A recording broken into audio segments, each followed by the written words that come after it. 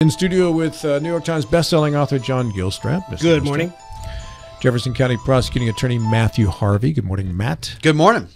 Via telephone, the Ghost Lady of Charlestown and Khiel Fern. And good morning to you.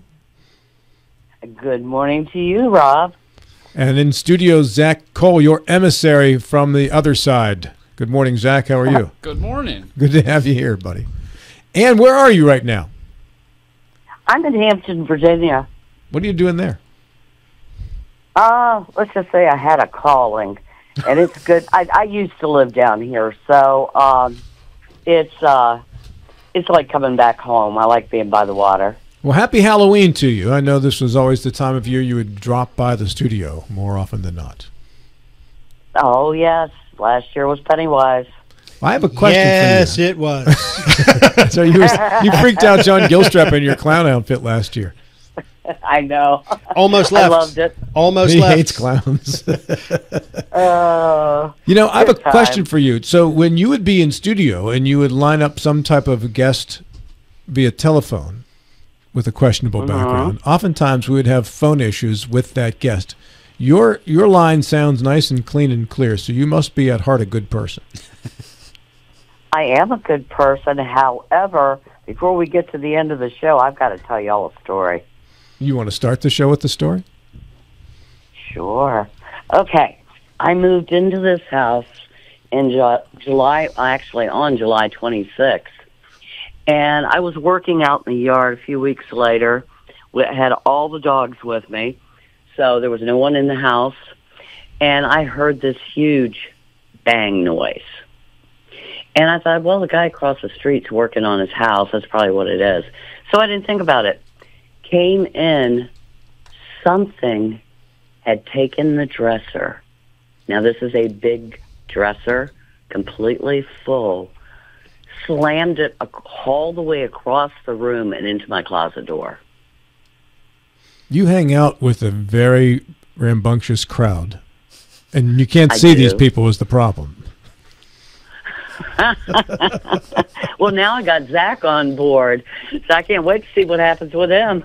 Yeah, Zach, what's your story, man? Well, I got a little bit of background in scaring people as a child. I would always work in like haunted mazes and stuff, so I always like to scare people during this time of year. What got me into the ghost tours is I really like history. So doing the ghost tours themselves is kind of a double-edged sword. I can't like jump scare people, but I can give them the history of the stops that we go to, and it creeps into the back of their mind like, wait, we're standing in quite a historical area, especially Edge Hill. I mean, it was built in 1858, so walking through there and people were feeling the presence of other spirits and orbs around them is what makes me excited about the tours themselves. And this is the same tour you did for years when you were living here? Let's see. I'd been doing it for 15 years. So, yeah, Zach picked up on it, but he has a whole different perspective and a different outlook on it. And I'm getting some great feedback from folks. They're writing in, they're telling me how great it is and everything. And, Zach, tell them about the bird thing. The one night, I think it was a group of like 6. We're in Zion Graveyard, so our very last stop. And I was on the way out, and before I tell people to walk out, I always tell them to turn around so that way spirits can attach to them. Well, as I was Wait a second, back up a second on that line. Yeah. Is that the Washington? Yes, exactly. Cemetery? Back up. Back up a Sorry. second. So So you tell them what? So whenever you walk into a graveyard, so Zion, the tradition is you walk out. Watch your hands there, Zach. The tradition is you walk out backwards, so that way spirits can't attach to you. I've never heard that before. It's an older Southern tradition. All right. But whenever I had my patrons start turning around and walk backwards, there was this was at 9:45, 10 o'clock at night. A bird ended up flying from the steeple of the Zion to the front gate, and as I said, okay, you guys can turn around and walk backwards, it just started squawking. I look up, and I'm just like, well, there goes somebody flying by. And all my patrons just kind of look at me like, you're a little crazy. So the bird, what do you think the bird was doing? It was probably a spirit just stopping in, saying hi, just making the presence known that they're there. Any chance it was just a bird? It did not sound like hi. his wife happened to be on the tour and recorded the tour, and it was right after he told the story of the spirit that scares me the most on the tour. He had just finished that tour, that part of the tour, and it was a massively large, dark bird came swooping down. When I listened to the recording, every hair went up on my neck. Yeah, I think Matt Harvey's a skeptic here. And what can you do to convince skeptics during this show here? I'm a bit of a skeptic, yes. Matt, just go on the tour. That's for great. Years. I know, yes. And I think it would be fantastic to go on a tour.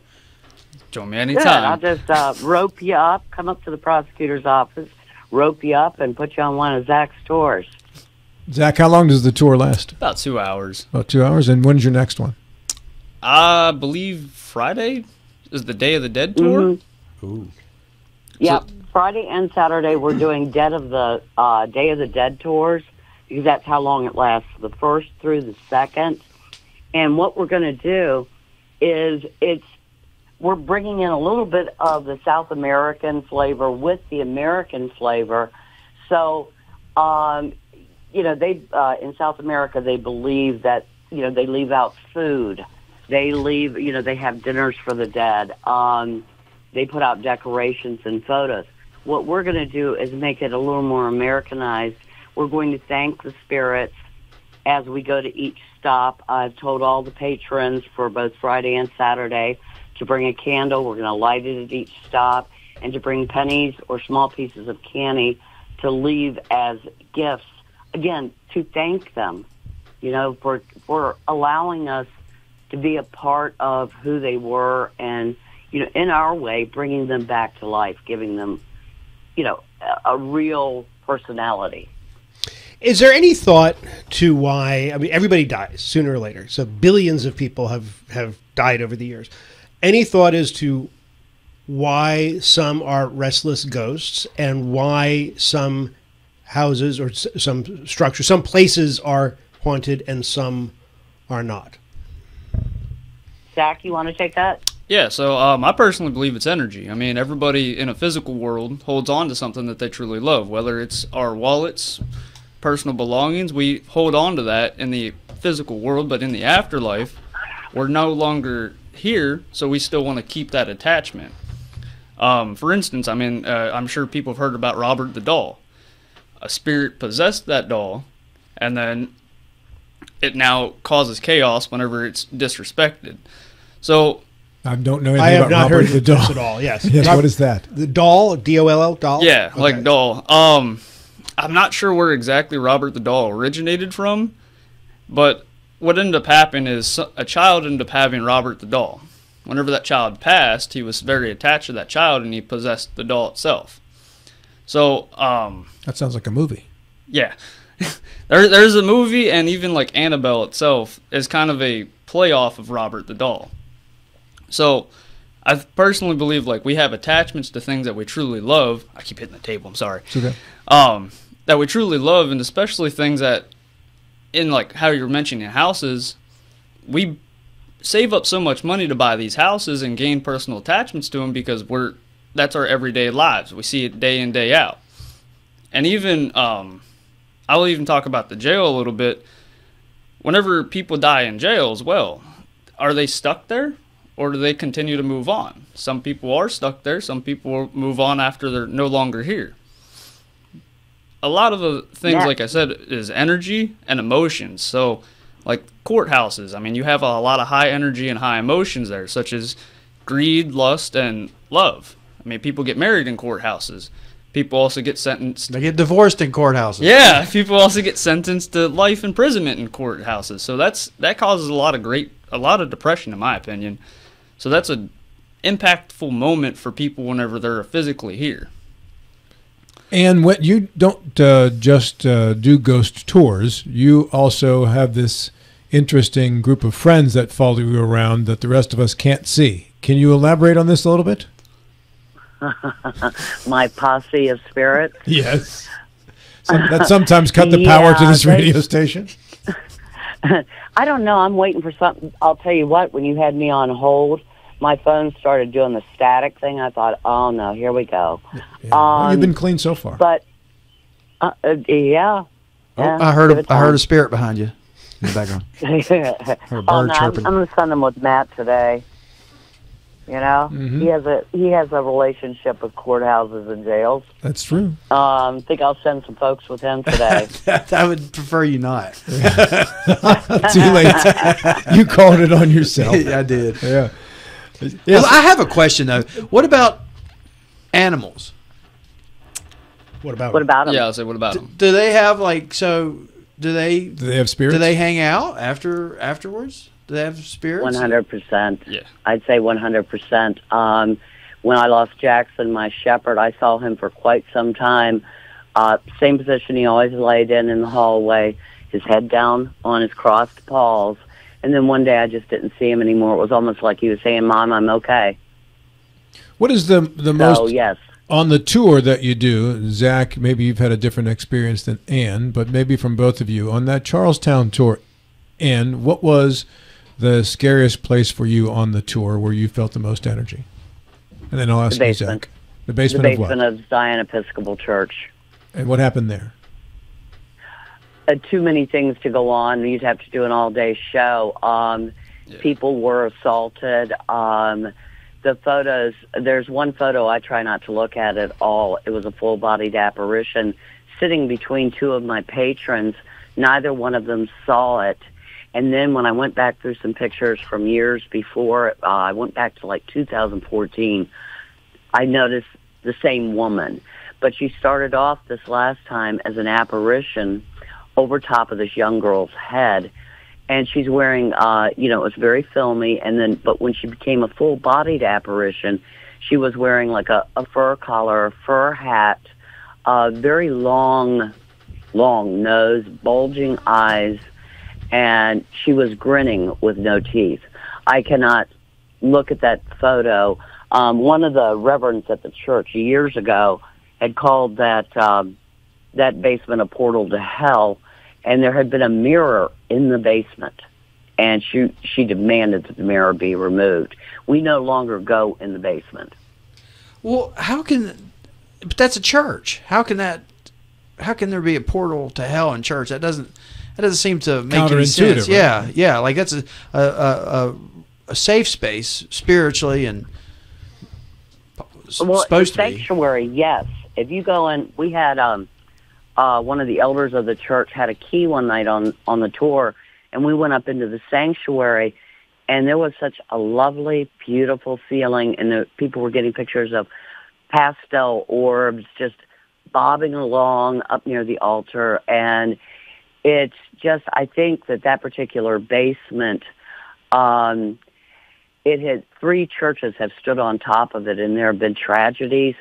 The second church burned down. There were victims. Of course, the Civil War part. It was a hospital. We had it was overtaken by Union soldiers. It was a stable, and you've got to think of all the men that were wounded there and bled into that ground. Zach, how about you? What has been the scariest part of the tour that you've been working? So I think the most active spot, in my opinion, I mean, Zion's pretty active. Just about every tour I do I generally have some kind of experience there. Most scariest part, I'd say, is the boarding house and the Patty Webb house. Where are those on the tour? Beginning, middle, end? You'll have to. I would say I want to say find out. Yeah. I don't mean location. I just mean in terms of the tour and how they follow. It's about like the 4th stop we do. Okay, and what happens there? So the boarding house, my wife actually had an experience of her own. Before we even walked up to the boarding house, we're at probably about 25 yards away from it. She just stops me, says, I have a weird feeling. Like, okay, do you want to go home? It was just me and her. She was just trying to listen if I enunciate things correctly, if I'm talking loud enough. She's like, no, we'll keep on going to the tour. Crossed the street, got to the boarding house, and I was telling her the story about the boarding house.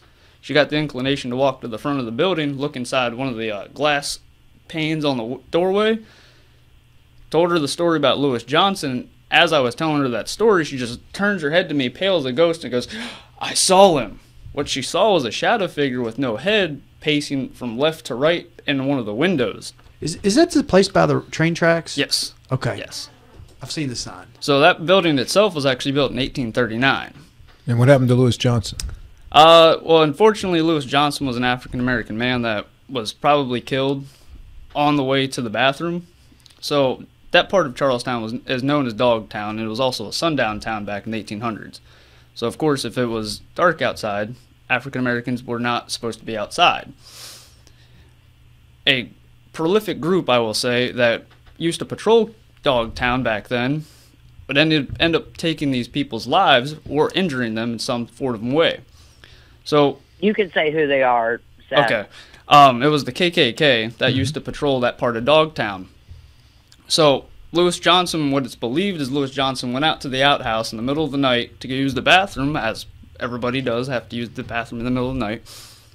Patrol probably came through, saw Lewis Johnson outside by the outhouse, attacked him, killed him from behind, decapitated him. So the story about the boarding house is generally contractors will go in there, try to renovate it, and they'll only work like maybe a day, maybe a week. One gentleman actually dropped his tool bag the same day he was there, called the owner, said, I will not walk back in that house. What ends up happening is whenever these contractors work in there, they'll be working on one part of the house, minding their own business, and they'll get grabbed on the shoulder or tapped. Turn around, there's nobody behind them. I believe it's Lewis Johnson trying to find his killer, trying to make sense of why he was murdered in that area. Mm-hmm. So like it's kind of, I say it's a weird, or the scariest part of the tour, because on the front side of the boarding house it looks like it's been renovated, but if you look on the back side of the boarding house you can see all the original boards still. So Because nobody will finish the job? yes, nobody. I think we should send Matt Harvey there with a saw, a couple hammers and nails, and have him do some work there. What do you think? And Yeah, an they've been indictment. Maybe, yeah. They've been trying to get that house done since 2004. Oh, my goodness, that's 20 years. It's supposed to be, was Mr. Now owned it at that point, and it was supposed to be used for low-income housing, and he has not been able to complete the job. Well, let me ask you this. Are there any places on the tour, this goes for either of you, that you enjoy going to because there's a comforting energy? I mean, not all spirits are malevolent. Oh, good word. Zach, do you want to go first? I'd say the Opera House, honestly. I mean, don't get me wrong, there is a lot of bad blood in the Opera House itself, but the principle of what the Opera House originally was back in the 1900s was it was for everybody to get together to have a good time and like enjoy a show, circus, or whatever may was going on that day. But anytime I talk about the boarding house, I feel a happy presence. Like the spirits are kind of like, oh yeah, he's telling our stories, he's making us remembered. But where it gets kind of not so happy is whenever I talk about the gentleman that died upstairs in one of the apartment buildings. He was well known. He was also well known for being an alcoholic, and anytime he would be walking down the street, people knew it was better off to get across the street and leave him alone. Just wasn't a very jolly guy. Well, one night he fell asleep in his apartment building with a lit cigarette, caught his apartment on fire, tried to run down the steps to escape the fire, ended up dying of smoke inhalation on the stairway. Said, do you want to tell him about the paranormal investigations you've done, Ann? I think I'd rather go to where I feel happy. Okay. Is that okay? Sure, go right ahead. I feel happiest at Virginia Cole, happiest and saddest. The only spot that I miss dreadfully not doing the tour is Virginia Cole's grave. Who I've spoken of her over the years. She was 14. She was put in a disappointment room as a child. To make a long story short, there was nothing that was common if you had a child that was less than not pretty enough, not intelligent enough, or had a deformity. She had none of the above. She was from an illegitimate relationship, and I became very, I'm not obsessed with her, but just in tune with her, and spent almost 2 years researching her. And whenever I go to her, I feel the love because she knows that I care for her. And I had someone say, because she shows up only in pink, and I was surrounded in pink in several photos. And I've had several people say, you're her mother figure, because she had no parents that cared. I almost cried. I have 1 minute left here. First of all, Zach Cole, any relation to Virginia Cole? No. That was one thing. Whenever I first started doing the tours and she started talking about Virginia, I was like, that's kind of ironic. I have the same last name. Virginia was from Harper's Ferry, though. I'm originally from PA, so I don't believe her and I have any relations as far as family. Maybe this was your call to come back. There you Zach. go. I mean, that was one thing that my wife and I talked about. Because like I make it a point to always talk about Virginia every tour I do, because that's one thing. Whenever you read Ann's book and you read the chapter about Virginia, it's a tearjerker. I'm not gonna lie, but that was one point I would always make across, because she was a 14-year-old girl. Sure.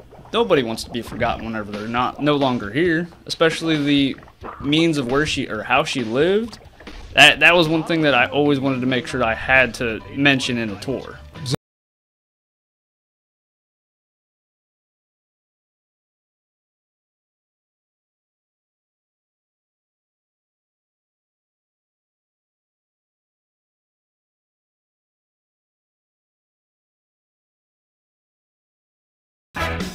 Happy Halloween, and Khiel Fern. Great to talk with you again. Great to talk to you, too.